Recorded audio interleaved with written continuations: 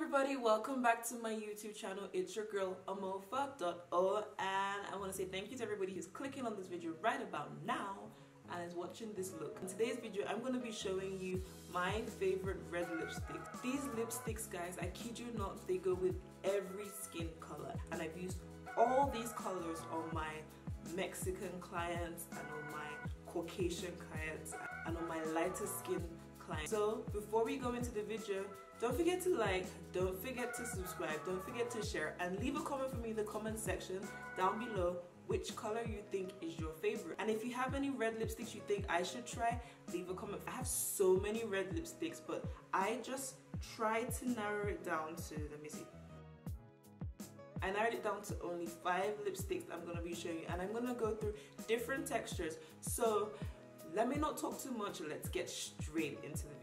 Okay, so for this first red look that I have on my lips, this lipstick is from Ruby Woo.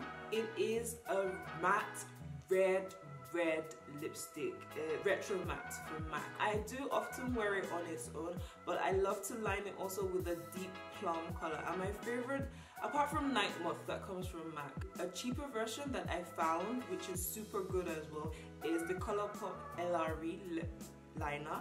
But I ran out of that. I went into our local Liverpool, which is like a Macy's, and I went to the NYX stand and I got this color called Subversive Socialite, and I think it really did the job. It's like a dark purple color line on the lips. So this is my first favorite red matte lipstick color. Waiting for it to finish so I can turn it in. You know, if you turn in your empty lipstick containers to MAC, I think it has to be a certain amount, you get a free lipstick. So keeping this for that.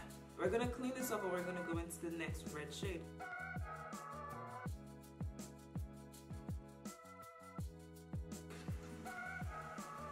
This next red shade is Inglot 229. This is like the 3rd time I'm buying it. Sometimes I would pair it with a plum lip liner or a burgundy lip liner. The difference between this one and the MAC Ruby Woo is the MAC Ruby Woo is really matte. It feels dry on your lips. This one makes your lips feel moisturized and soft. If you use your lipstick well, you won't need to line it like I didn't need to line my lips, and I absolutely love this look. So this is 229 from Inglot.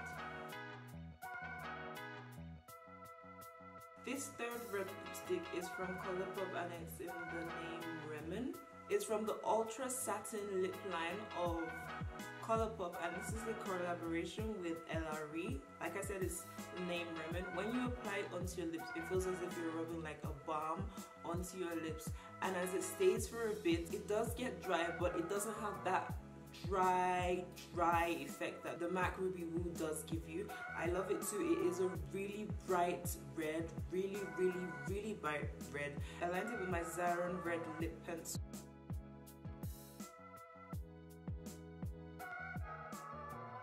Okay, for the 4th lipstick shade, I'm going to line my lips first using the NYX Copenhagen lip liner. Then I'm going to apply a little bit of lip balm.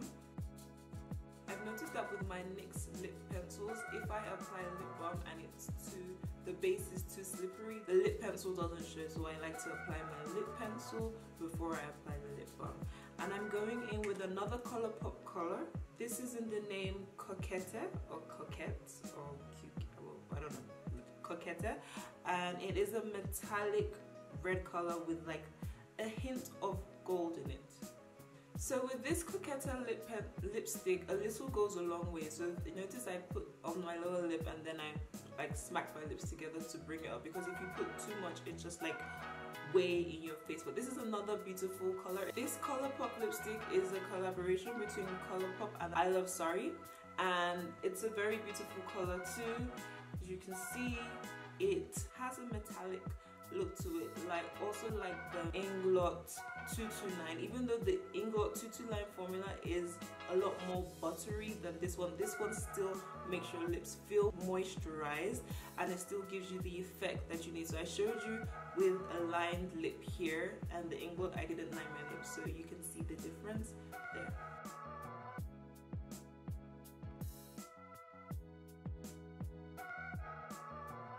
Now finally, for those of you out there who don't like to wear lipstick and just prefer the lip glosses, I thought long and hard as to which lip gloss will give you the color payoff. After a lot of research, also to find something that was affordable for everybody, I decided to go with NYX, and the color I decided to go with is the NYX Butter Gloss Lip Gloss in the name Red Velvet. So let me take this off and apply that, and that will be the last color.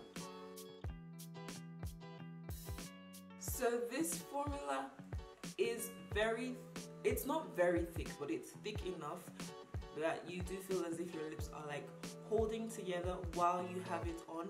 It does give you the pigmentation that you need, so it looks as if you have lipstick under and then you applied a gloss on top.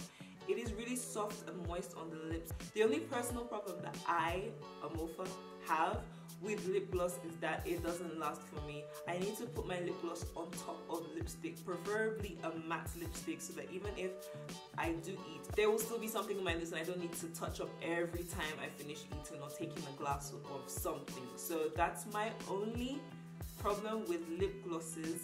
So that is all for me, guys. I gave you a total of 5 different red lip colors. 2 were from Colourpop, 1 was from Inglot, 1 was from NYX.